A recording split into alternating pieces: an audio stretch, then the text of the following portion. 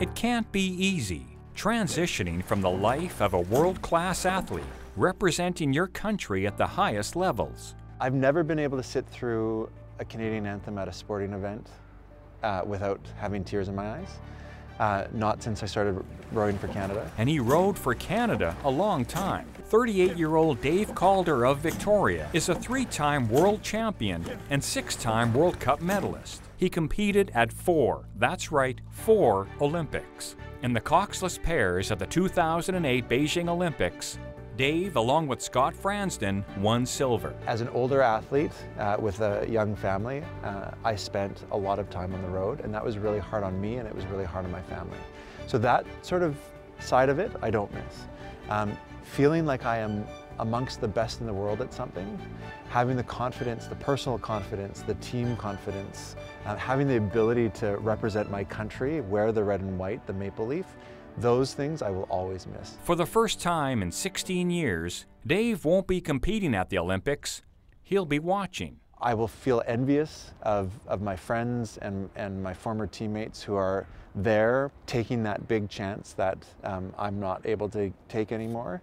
Do you like it more than kayaking? Dave's focus has turned to helping others chase their rowing dreams. I love kayaking. He runs the Gorge Narrows Rowing Club, and he's the facility manager and coach for St. Michael's University School. Now that I know that I'm transitioning into the real world, I've taken this opportunity to run a rowing center here in Victoria to try to foster that next generation into the sport, try to make it accessible to adults who want to be active for life. As much as he loves what he's done since rowing, he admits the transition wasn't easy. Because that structure, that singular goal, that idea that you wake up and there's one thing that you need to get better at.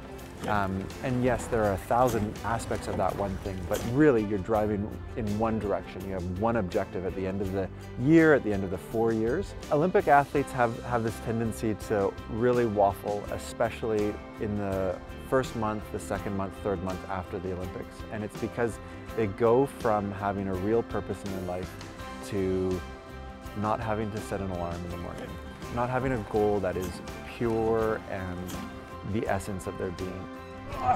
Dave believes many athletes struggle in their post-Olympic careers because they're no longer under such intense scrutiny.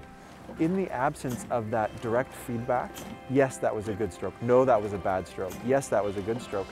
We waffle and we don't thrive to the same level because we don't have that immediate feedback right away. Yes, that's a good report. No, that's a bad report, right? It's not the same.